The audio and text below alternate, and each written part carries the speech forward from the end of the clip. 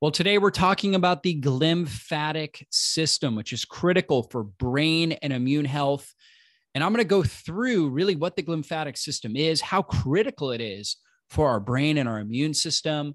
I'm also going to talk about ways it can get congested and what that can actually mean to our health and the best strategies really to optimize our glymphatic system and allow our brain to drain and detoxify itself. And so we know that the term glymphatic refers to your glial cells, which support, nourish, protect, and isolate your neurons and play an important role in your immune and glymphatic system. There's astroglial cells, which are a type of glial cells that are particularly important within your glymphatic system. They have receptors called aquaporin 4 channels that help the movement of cerebrospinal fluid, also called CSF. And that's a clear fluid that's essential for both immunological and mechanical protection around your central nervous system. Your glymphatic system runs parallel to your arteries and connects with your lymphatic system. So you have your glymphatic system in your brain, and you have your lymphatic system outside of your brain. And they connect right by the thick membrane of connective tissue, providing coverage to your central nervous system. And that's called the dura. So you've got this dura, which is this thick insulating connective tissue around the neurons. And that is basically where the glymphatic system connects to the lymphatic system to help drain waste, metabolic waste from the brain out through the body.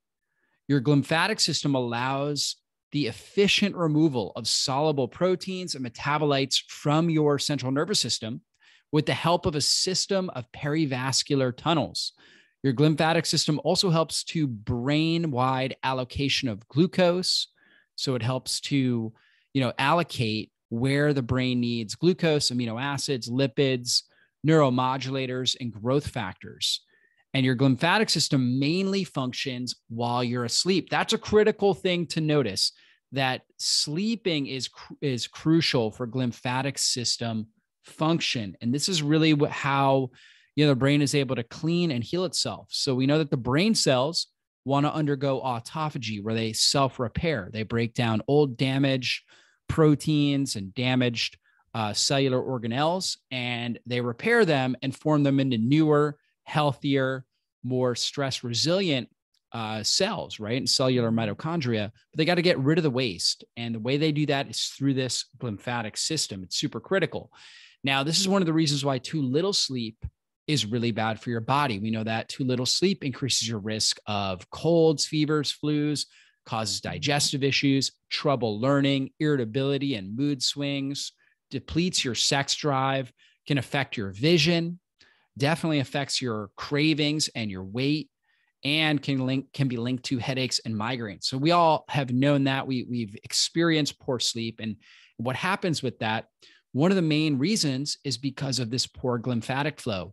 And this is also one of the reasons why sleeping sitting up, for example, let's say you are sleeping on a plane, sitting up is never going to be as good as sleeping lying down. When your legs are either parallel with your head or slightly higher, slightly inclined, you actually get better glymphatic flow and you're able to drain and detoxify your brain more effectively. And if you don't do that, over time, you develop brain degeneration. We know that the brain tissue is very susceptible to chronic inflammation.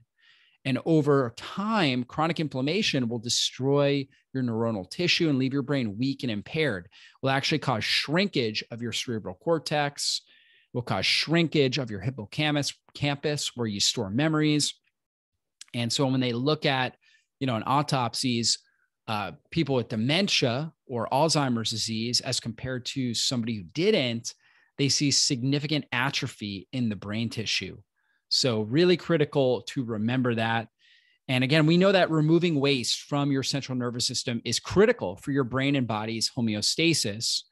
And that's particularly important as you're aging, because as you age, your glymphatic system starts to become a little bit more sluggish, especially when you have chronic inflammation. According to a 2014 study published in the Annals of Neurology, the impairment of the glymphatic system due to aging, of course, that's what they say in the study, but of course, the these people typically have inflammation in the brain, but, due to aging, may cause the clearance of interstitial amyloid beta, right? And so we know these amyloid plaques are linked with Alzheimer's disease, for example. And so when there's higher levels of amyloid beta plaque, because it's not being drained, this is a protein that's not being drained through the glymphatic system, that makes the aging brain more vulnerable to neurodegenerative disease. According to a 2020 study published in Nature Reviews Neurology, the clearance of the glymphatic system decreases with aging and increases the risk of neurodegeneration due to the accumulation of toxic proteins such as the amyloid beta plaque. So we know that it's clear that the removal of metabolic waste and toxins may contribute to dementia and other neurodegenerative conditions like Parkinson's, for example, as well, and Alzheimer's. However, the function of the glymphatic system declines with aging, and that opens the door to the development of neurodegenerative disease later in life. And we also know that impairment of your glymphatic system may contribute to strokes, cortical spreading depression, so different types of depression, traumatic brain injury, and other brain health issues. So when you have a traumatic brain injury, the glymphatic system has a lot of work to do, right? Because there's a lot of metabolic waste, but research has shown that it actually slows down. It's not able to function as well. And you're not able to drain the brain and heal as quickly. And so these are strategies that we can do. And, there are a lot of different things that you can do. And obviously reasons for lymphatic system congestion. The main reasons are going to be chronic inflammation, blood sugar dysregulation, so having poor blood sugar balance, poor sleep quality, chronic stress, environmental toxins, and also biotoxin illness. And so we know with blood sugar stability, this is super critical. When we eat food, our blood sugar goes up and our insulin follows. For some individuals, they overshoot their insulin, and that pulls their blood sugar down into a hypoglycemic range. And that's where they feel hangry, irritable. They feel like they've got a headache. They've got cravings. They start to shiver. They oftentimes feel really dizzy and weak. That is a sign that there is metabolic damage to the brain. And when we continue to do that, we break down the glial cells, we cause dysfunction there, and we cause dysfunction in the entire glymphatic system. And cause more inflammation in the brain. So we got to keep our blood sugar stable throughout the day. That's so critical here. Now, another big thing is EMFs. So EMF exposure. So if we are being exposed to Wi-Fi and 5G, and we've got our 5G phone that we're putting up near our head on a regular basis, this is going to cause dysfunction in the glial cells in the glymphatic system. So we have normal native EMF that comes from sunlight, the earth, around trees. We want to be exposed to that, the EMFs coming from nature, but we want to limit our exposure to EMFs that are coming from man-made or artificial devices. So televisions, computers, cell phones, right? All those types of things. That is going to cause a form of EMF that stresses our glymphatic system, stresses our brain. It's going to disrupt good quality sleep, and it's going to just disrupt the glymphatic flow. So turn the Wi-Fi off in your home before you go to bed. That's super critical here. We know 5G in general is going to cause problems in our body, throughout our body, but certainly it reduces our melatonin production. And melatonin, getting a good amount of melatonin, is critical for driving glymphatic system flow. And so reducing 5G exposure is really critical. Now, action steps to improve glymphatic flow: prioritize good sleep, right? So critical. Anti-inflammatory nutrition plan. We're going to talk about these things. Intermittent fasting is very powerful for helping balance your blood sugar, which will help bring down inflammation in the brain and support glymphatic flow. Regular movement and exercise. Just like our lymphatic system, we need good movement and exercise to have good glymphatic flow. We want to reduce stress, practice gratitude and meditation. That will help to drive better glymphatic flow. So the more at ease and at peace our brain is, particularly while we're sleeping, the better our glymphatic system is going to function.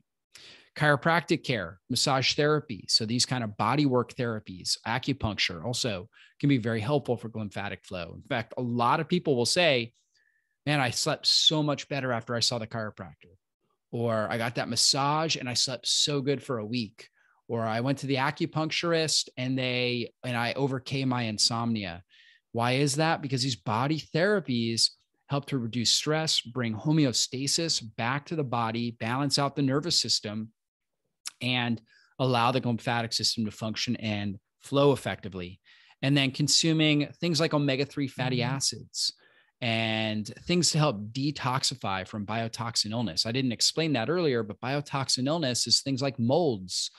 It's things like viral infections, Epstein-Barr infection, Lyme disease, bacterial infections, let's say H. pylori, things like that, where we're releasing a lot of toxic compounds, parasites. We're releasing lots of toxic compounds into our system, driving up inflammation in our brain, and that's going to disrupt lymphatic flow. So bioactive carbons like fulvic and humic acids are really great. Zeolites, these are great for helping bind and pull these toxins out of our system.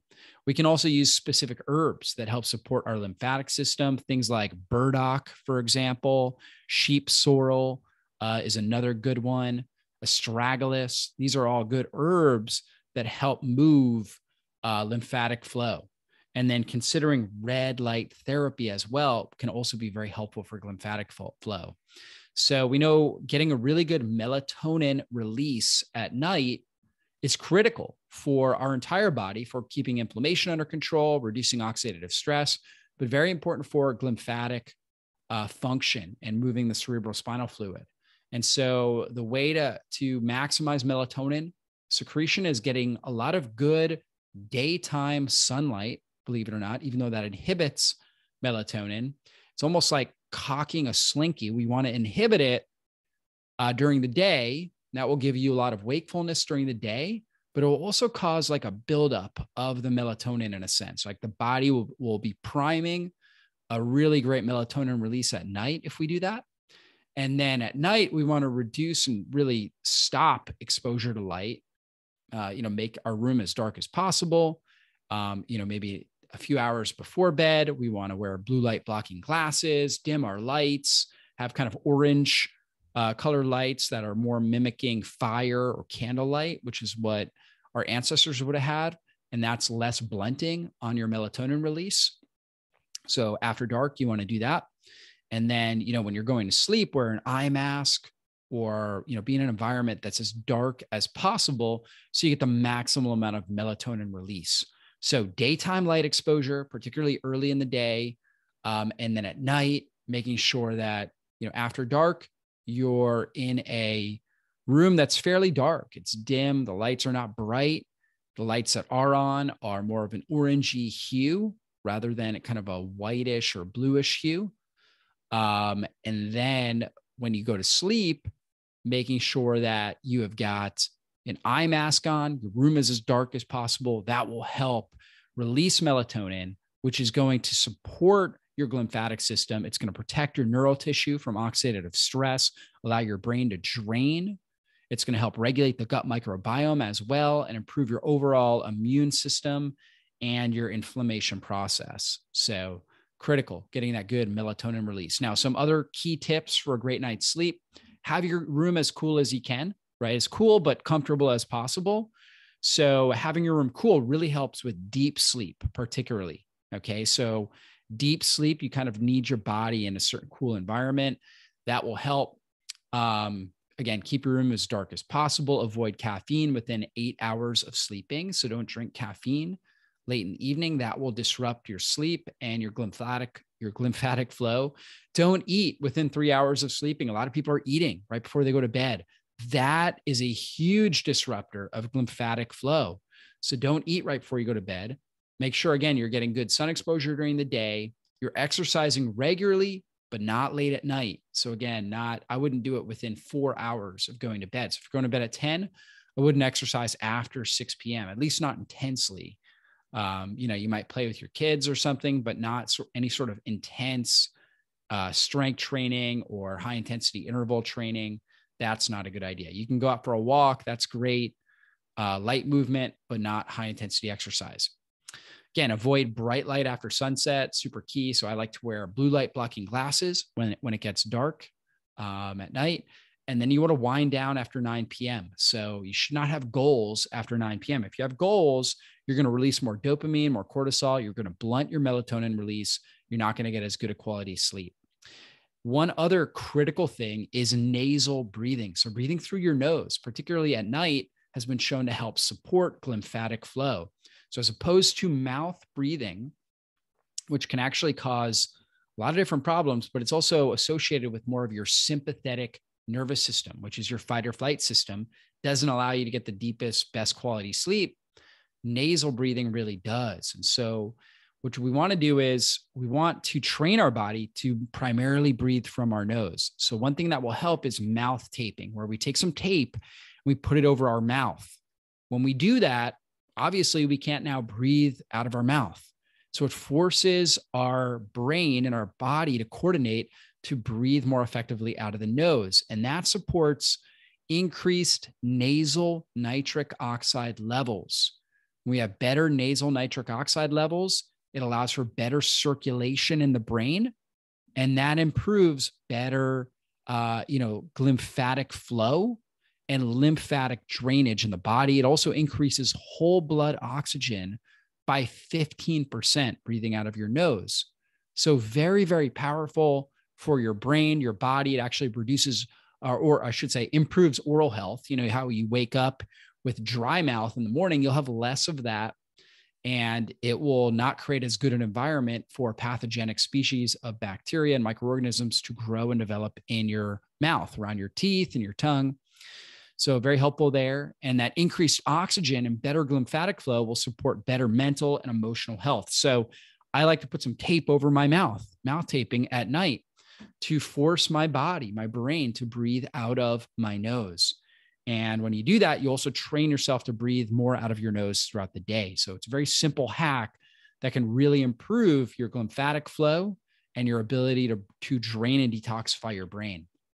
Now, for blood sugar stability, of course, the best foods are going to be your grass-fed, wild-caught animal products, which are loaded with nutrients, including healthy fats and healthy protein.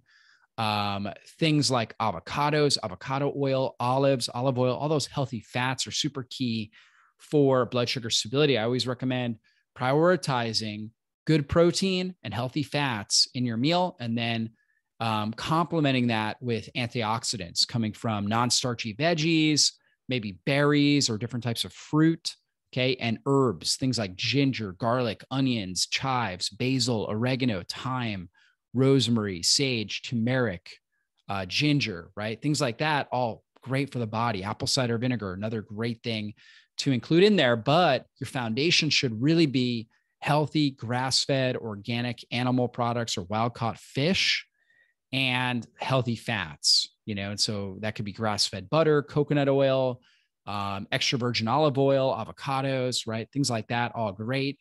You can always complement, your diet with something like green tea, dandelion tea, right? I mean, there's a whole bunch of different herbal teas that are really beneficial for your body. So we want to be consuming those.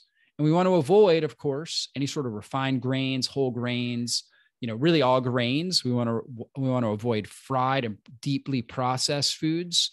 And we want to avoid your grain-fed animal products as much as possible, your conventionally raised products, and your commercial, vegetable oils, soybean oil, corn oil, safflower oil, cottonseed oil, peanut oil, sesame oil. Where do we find these things? In salad dressings, as well as, most processed foods. So we avoid all of those pro-inflammatory foods. We want to make sure we're getting a lot of good movement. Okay. So walking throughout the day is great for your lymphatic system in general, and also great for your brain. And it enhances tissue oxygenation, helps balance key brain neurotransmitters. Most people notice they have a reduced stress and tension in their body when they're moving on a regular basis. They have better mood, more happiness, more joy, and they have better mental clarity and memory. So make sure you're getting out, you're moving, and then also doing some sort of high intensity exercise as well. So walking is movement. Anything you're doing where you can have a conversation, I consider movement, and movement is very therapeutic. However, we also need short bouts of high intensity exercise where we're working at a pace where we can't have a conversation. We're not able to because we need more oxygen. And that could be running sprints or doing some sort of high intensity interval training.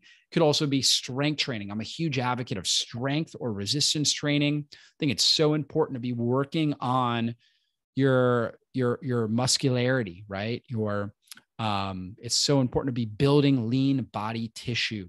That's so critical, especially as you age. Great for your brain, but great for your entire body, your heart, your immune system, everything, your ability to do the things that you want to do. I mean, everything gets impacted by your muscle tissue. So as we age, we tend to go through, periods where we're losing muscle.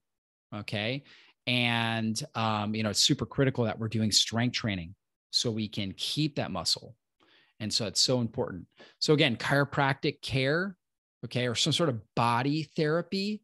So it could be chiropractic. Many people see great results with chiropractic care, particularly when it comes to sleep and brain function, having more mental clarity, getting pressure off your spine and nervous system will help with pumping your cerebrospinal fluid and activating your glymphatic system. So chiropractic is huge for that. Really great for that. Massage. A lot of people see really good results with massage as well as acupuncture for helping support glymphatic flow. And then red light therapy. So, this is something I do, especially in the wintertime, where red light is a form of infrared light, or a form of light, I should say, that comes from the sun, like your morning sunrise, your evening sunset. You'll see the red light, where you can actually get a red light therapy device and you can actually be exposed to this. I like the Mito Red, which if you're watching this on YouTube, I'll put a link in the show notes, so you can check that out. But red light has been shown to help stimulate mitochondrial health, improve circadian rhythm and sleep, helps promote wound healing and tissue repair. Really great for skin and inflammatory conditions. And it's great for, the brain and for setting the circadian rhythm and helping improve sleep and glymphatic flow. So I like looking at my red light therapy device, although, I tend to keep my eyes closed. Just, the red light kind of penetrates your eyes even when they're closed. And again, great for circadian rhythm and brain function. Now, some supplements that can be really helpful: omega-3 fatty acids. Now, you can get these from consuming wild-caught fish, wild-caught seafood. Will definitely help with this. And then things like like algae, like spirulina, chlorella, we'll have some of this, grass-fed meats, but also supplementing with like a long chain omega-3 supplement, like a fish oil, purified fish oil that's rich in EPA and DHA, can be really, really great for brain function and glymphatic flow and just your brain's ability to detoxify itself. DHA, which is the longest chain omega-3, has been shown to be the most beneficial overall for brain cognitive function. And so that's really the main one that you're looking to get. And then bioactive carbons. What are these? Fulvic acids, humic acids, zeolite. Okay, we have several that we sell on our online store. Bioactive carbon biotox, for example, bioactive carbon metchem, that have these compounds that help to detoxify. So fulvic and humic acids come from the soil, deep within the soil, and they're part of a communication process between the soil and the plant. And so we know that soil, this is good to remember, dirt is kind of a leftover byproduct that is more or less like metabolic waste, whereas soil is alive, right? So soil is really living. And part of the life cycle of soil is these fulvic and humic acids, which are a communication process with the plant that's growing above them. And so these compounds bring minerals, they pull toxins out of the plant, they bring minerals to the plant, for example. And when we are consuming them, they do the same for us. They help deliver minerals into our cells, they help pull toxins from our body, and they're also great for our immune system, help kill off bad bacteria, viruses, fungal products, parasites, things like that. So they can help reduce all of those things and support our overall body and help us detoxify. And so I love using these, and they really help detoxify. And the glymphatic system is really part of our body's detoxification system. It's part of our lymphatic system. So complementing it with something like bioactive carbons, fulvic, humic acid, zeolites, bentonite clay, even, can all be very, very helpful here. And then my top product for deep sleep is our magnesium sleep. We know magnesium is super critical in general for good sleep. And most people are deficient in magnesium. Magnesium plays a role in over 300 enzymatic functions in the body. And part of that is sleep, right? It helps regulate the balance of glutamate to GABA in our brain. So glutamate, if we have too much glutamate, we have too much excitatory activity. And so GABA is like the brakes on the brain. And so magnesium really helps regulate that balance. Magnesium is also really critical for serotonin, melatonin production. So we get that deep sleep. It helps relax our muscles. It helps calm and relieve stress in the brain. So super critical. And the mag sleep also has things like lavender in there and passion flower and some different herbs that help support deep sleep, right? So it's a combination of highly absorbable magnesium and relaxing adaptogens, right? Again, which help you fall asleep, supports deep sleep and duration, helps relax your body, helps support cardiovascular function. So really like the mag sleep for helping support glymphatic function. So hopefully, guys, this has been a great training for you. Hopefully you've learned a lot, and we will see you guys on a future online training. Be blessed, everybody.